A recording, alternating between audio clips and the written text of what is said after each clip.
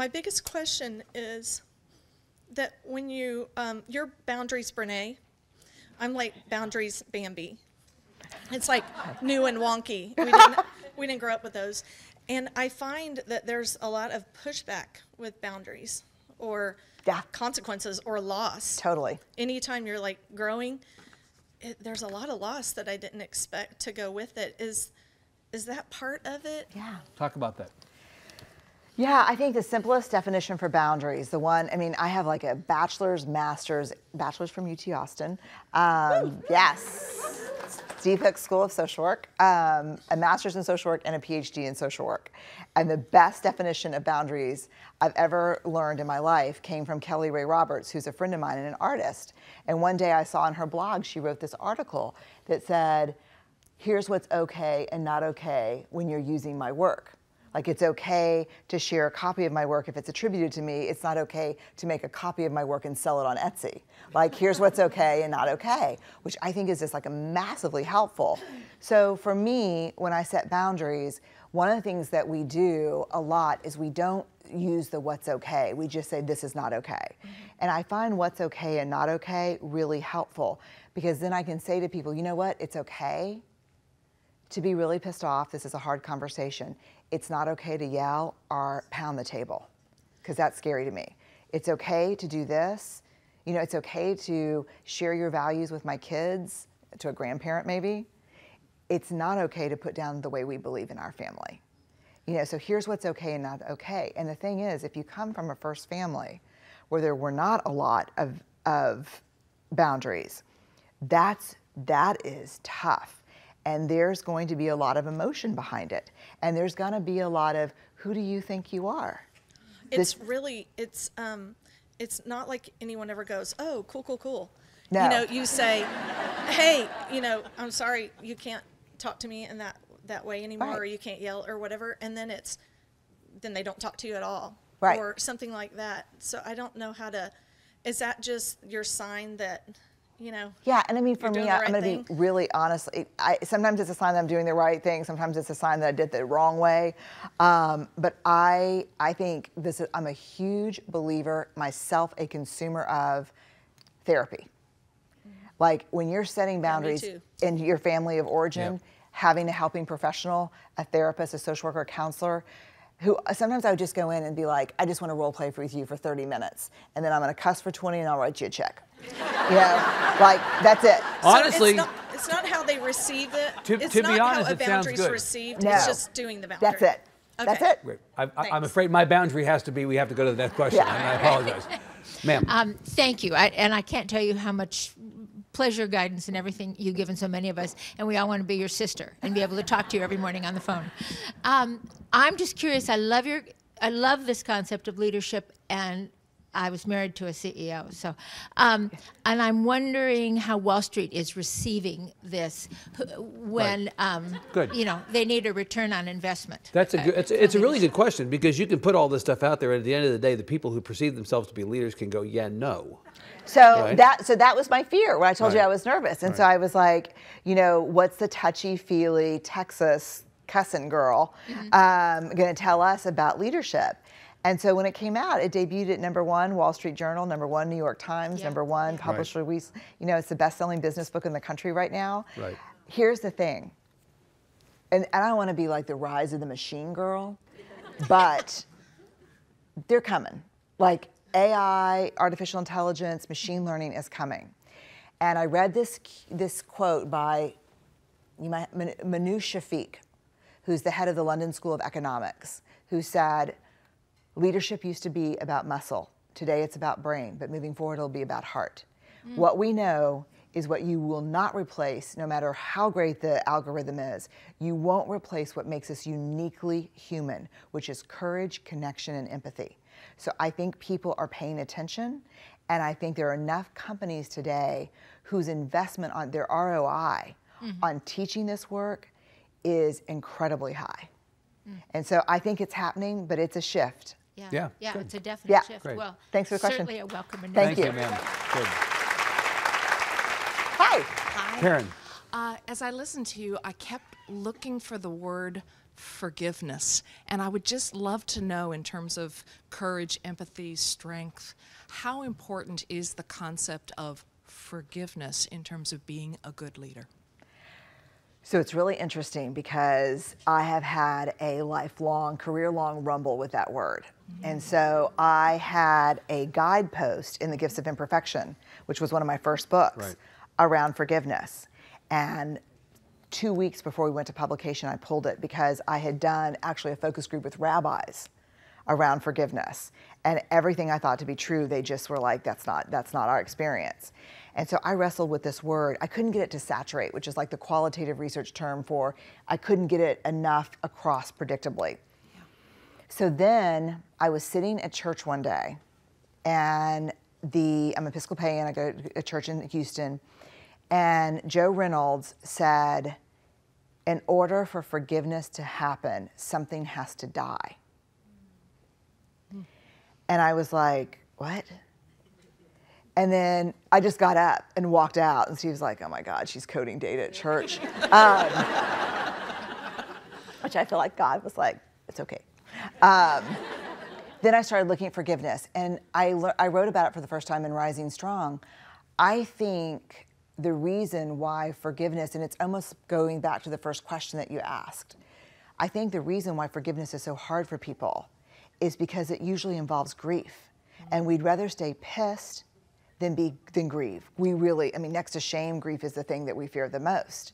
So we hold on and stay in this possibility or this anger rather than that. And so I think there's a huge part of leadership that's about not only forgiving others, but forgiving self. Mm-hmm. And the least forgiving people I've ever been around are the people who are so brutal to themselves. Right. That's right. You know, and so I think it's a huge part of leadership. Thank you. Yeah. But there are people, as we bring the next question around, there are people who view strength as a leader in terms of never forgive, never forget, never regret, you know, that kind of person, that kind of personality. Yeah, so let me just this is totally dumb aside, but I watch NCIS because I'm in the over 50 demographic now. It's not the worst show. Not the worst show you could watch. Go on. Yeah, and Gibbs, the main guy, is always like, rule number 11, never apologize, never forgive. That's the and personality I'm like, type, right. But he's tough. And you know, I'm a fifth generation Texan. Like, right. You eat glass for breakfast. Like seriously. Yeah. And I was like, yeah. And then I'm like, he's like the loneliest dude on television. Clinically depressed. I mean, like, I could diagnose him, you know? And so I don't know that's a good way to live. It's kind of a tell. It's a tell. It's a tell. Hi. Hi, I'm Lisa Webb, and 3 years ago I had a concussion. And after I came back from the concussion, I read Daring Greatly, which was most encouraging and helpful, so I thank you for that.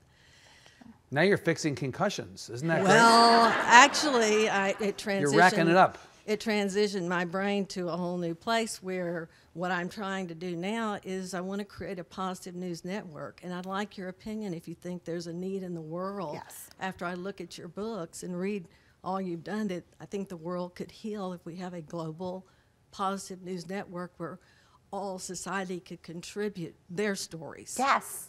Thank you. Yes. I mean, yes. Yes. Hi. Hi. Hi. I'm Andra. It's an honor to meet you. Nice to meet you too. I feel like I know you, or you should know me because I like watch YouTube and listen to you all the time. So I'm like, hey, what's up? My question to you is just the leadership and the work that you do. It's resonating so much with so many, but what does kind leadership look like for you, and what are your thoughts around it in the schools today for kind leadership early, and what do you know that's happening around you, or are you planning to do anything for maybe early ed? Great question. It's a great question. So we just, I mean, don't go on the website now because I don't think it's, probably shouldn't be talking. When is this going to air?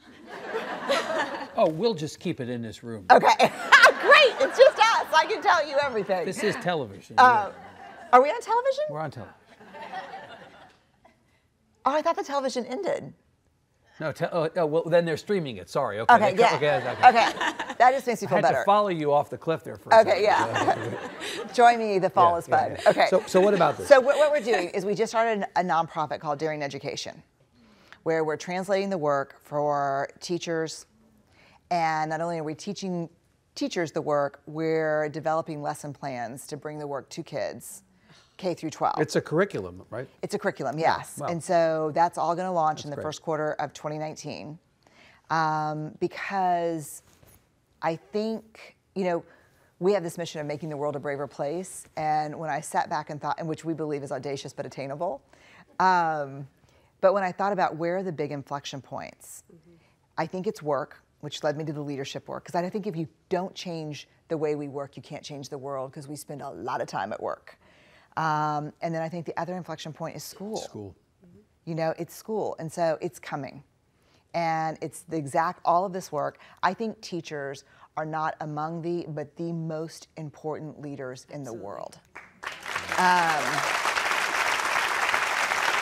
Yeah, I mean, and so to give them the tools so they can deal with the, you know, with each other and their teams and their groups, with administration, is important. But then also, how can they do a lesson plan on shame and guilt for 4-year-olds or 14-year-olds? So it's coming.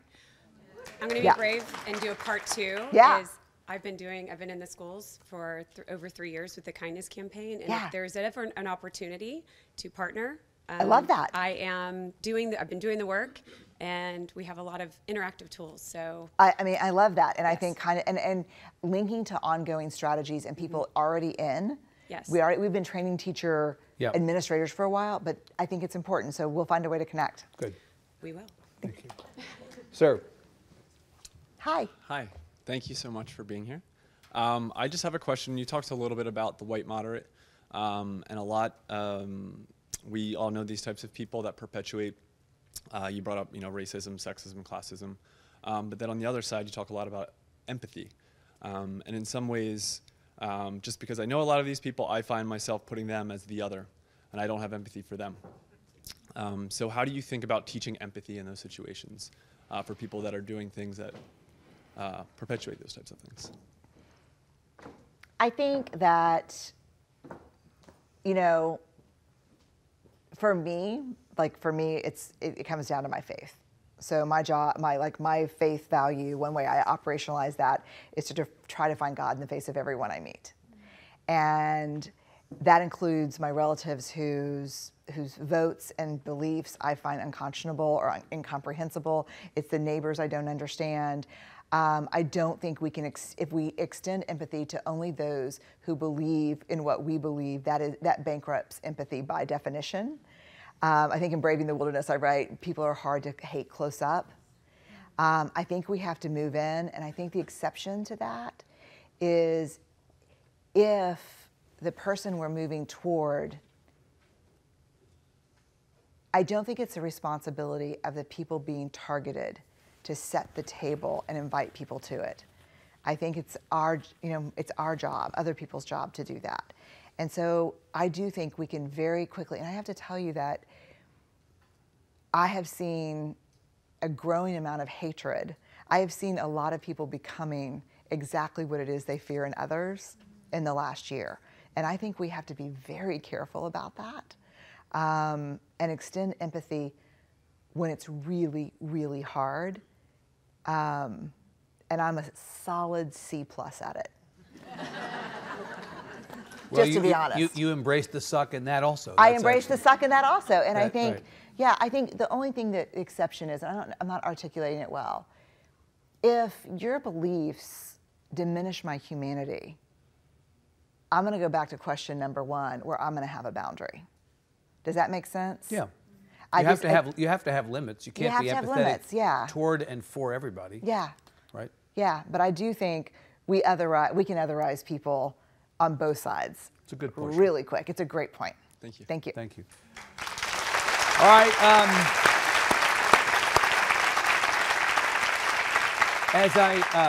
As I told you, Dr. Brown stayed today so that she could be with us. We're going to let her get on with her day and on with her life, and thank her enormously for her time. Please give her a big hand. Thank y'all. Thank you so much. Thank you.